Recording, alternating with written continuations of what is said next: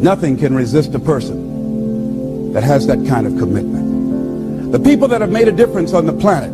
When John F. Kennedy said, we will go to the moon in the next decade, he spoke it. That was a commitment, and people shared that vision. People bought into that. We've had all kind of examples in history where people have made declarations, who have committed their lives to bring about a difference. There are people who are taking a stand today against hunger. I guarantee you it will be a part of our past at some point in time. Someone took a stand against polio. It no longer plagues us as it once did, because someone said, it is my commitment to eradicate it from the face of the earth. Someone made the commitment. The reason that we're here and enjoying the democracy that we have, someone made a commitment that whatever is required, if it means that I die. I remember Paul Robeson, here I stand, for I can do no other. And that's how you must be.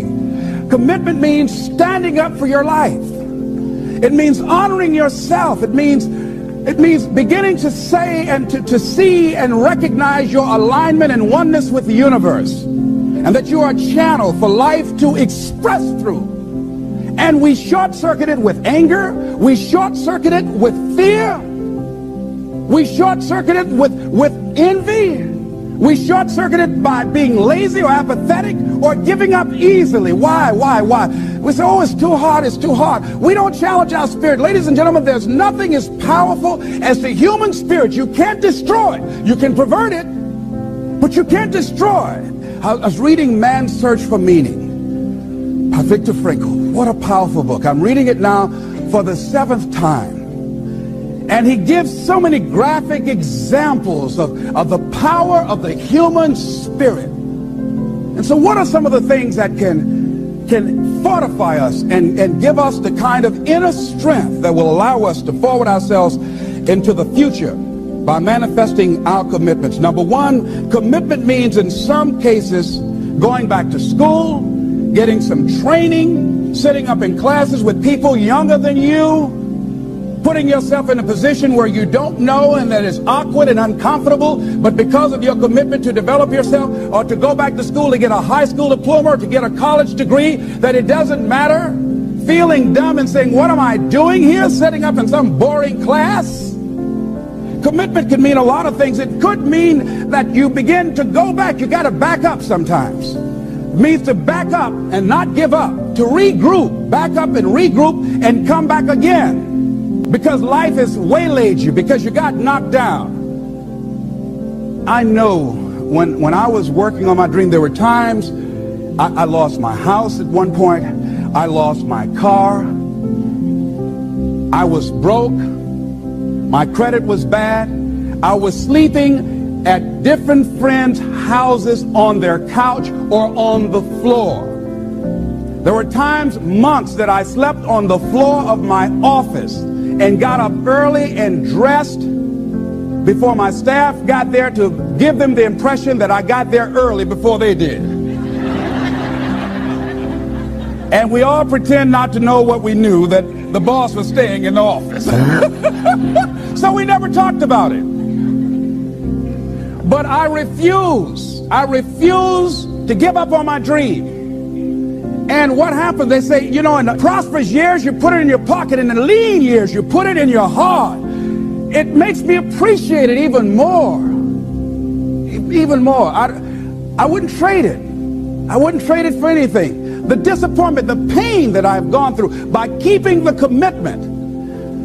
Keeping the commitments that you have might mean taking a stand that's unpopular. Something was said one time. When you take a position, it says, cowardice asks the question, is it safe?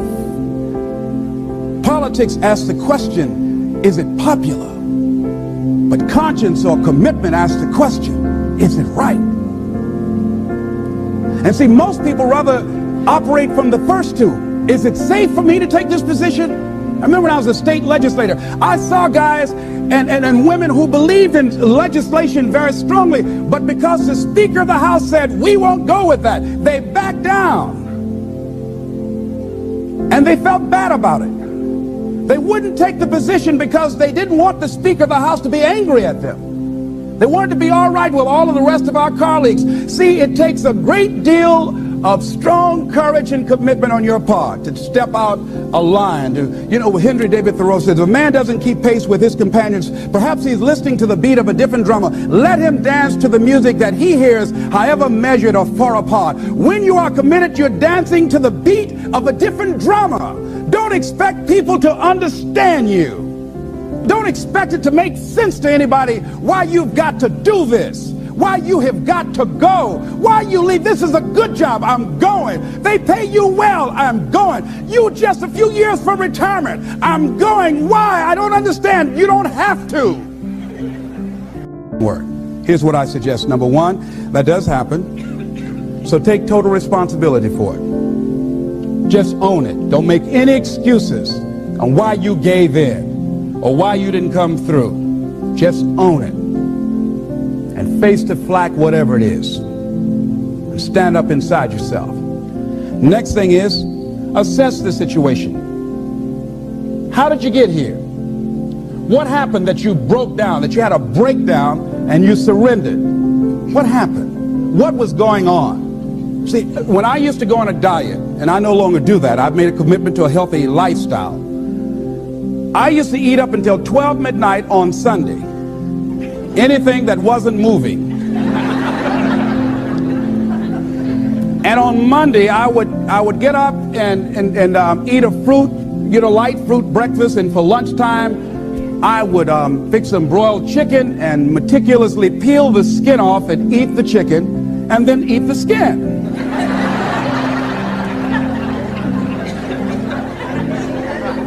Do 5 setups, look in the mirror, and become discouraged because my stomach doesn't look like a washboard or one of the Avon Haley dances. And I say, what the use? And then I go to the refrigerator and eat food cold, standing right there in the refrigerator. So when I evaluated where I broke down, I realized I can't have junk food in the house. So I changed my route. I stopped taking people to lunch or to dinner because I couldn't sit there and watch them eat. When I had to go someplace and speak and they were eating, I said, call me downstairs when it's time for me to speak, because if I sit at the table looking at them, the food's going to call my name. And I know this. So I had to begin to make sure that I wasn't putting myself in a position where I would give up on my commitment. Am I making sense to you? So I began to strategize around avoiding situations where I knew that I was going to become weak. Another thing I do when I don't keep my commitment, I either deny myself something or I do a trade-off.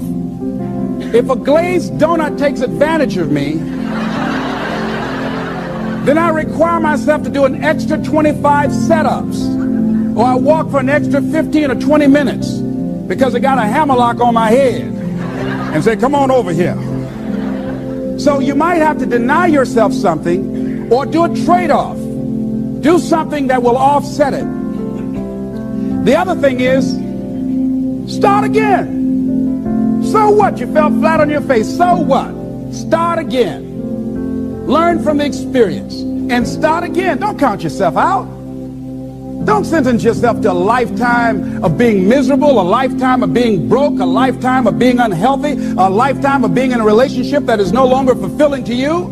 A lifetime of working on a job that does not bring you satisfaction, that's not giving you the creative urge that you need and that got to have in your life that stimulates you. Don't sentence yourself like that. You are a human being. Don't volunteer your life that way. Your life has too much value to the universe. You've got something to contribute. You've got something to give. And so what if you make a commitment and you're not able to do it like a pro? That you're not good as everybody else. Live in the moment. I like what this says. Look to this day, for it is life, the very life of life.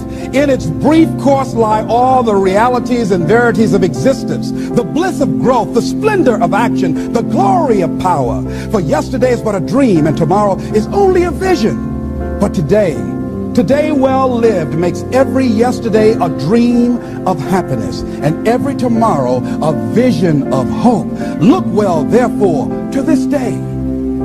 See, if we just start enjoying where we are, if we make that kind of commitment to enjoy where we are, to experience the experience of life where we are, to do all we can right now where we are. Forget about the mistakes yesterday. Forget about all your failures yesterday. Forget about what you don't have. That's not important. Only thing that we have is right now. Right now, right now. And I say that life is calling on you to call forth on that. The optimists, which I think one of the most positive groups in the world, they have something called the Optimist Creed, and I like, it says promise yourself. I changed it to commit yourself, because I think that commitment has more power than promise. It says commit yourself to be so strong that nothing can disturb your peace of mind, to talk health, happiness, and prosperity to every person you meet, to make all your friends feel that there is something in them, to look at the sunny side of everything and make your optimism come true, to think only of the best, to work only for the best, and expect only the best, to be just as enthusiastic about the success of others as you are about your own, to forget the mistakes of the past and press on to the greater achievements of the future, to wear cheerful countenance at all times and give every living creature you meet a smile, to give so much time to the improvement of yourself that you have no time to criticize others, to be too large for worry, too noble for anger, too strong for fear, and too happy to permit the presence of trouble. Commit yourself to these things. Isn't that powerful? What a commitment to make with your life. Commit yourself to stretch, to get outside of your comfort zone and not be concerned about what people think about you, because they're thinking it anyhow.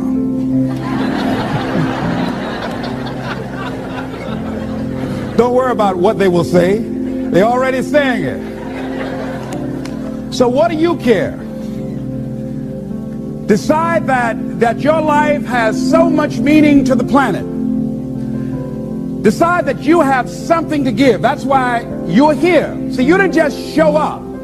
You brought something here. You're on a journey. You have a destination, mission to achieve, to do, to implement, to perform, to experience. Decide to commit yourself to be an adventurer in life. Look out on life around you. Look within yourself and say, where is it in my life that I need to make a commitment right now? Where is it? That it might be for your health. It might be to be a happier person. It might be to make a difference in your community. It might be that. Where is it? I say that commitment shows up, and the man or woman who has some idea, some dream that they've been nurturing within themselves, and no one believed it, no one saw it for them, that they weren't masters at it, they weren't experts at it, no one would build a statue and ever call their name and recognize them. They never made it to the front page of the newspaper, but they had something that was theirs, something that was their baby, something that they loved and they believed in, and they just did what they could with what God gave them with their dream.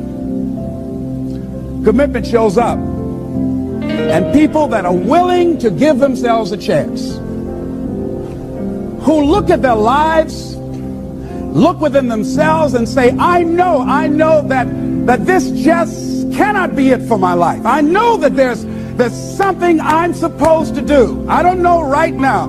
Or maybe you do know. Maybe you do know and you've talked yourself out of it. And I understand that. Because I'm late. No. Everything happens as it should. I got the courage to step out, to become committed. I was seriously not serious before. And I decided, it took me some time to build up the courage to become committed because it frightened me. So I understand wrestling with it. I wish I could tell you I've been doing this for 20 years. I haven't. I'm just glad that I decided to become committed before I left here. And wherever you are, decide that you're going to commit your life now. And let it show up in your contribution. Let it show up in what you have to share.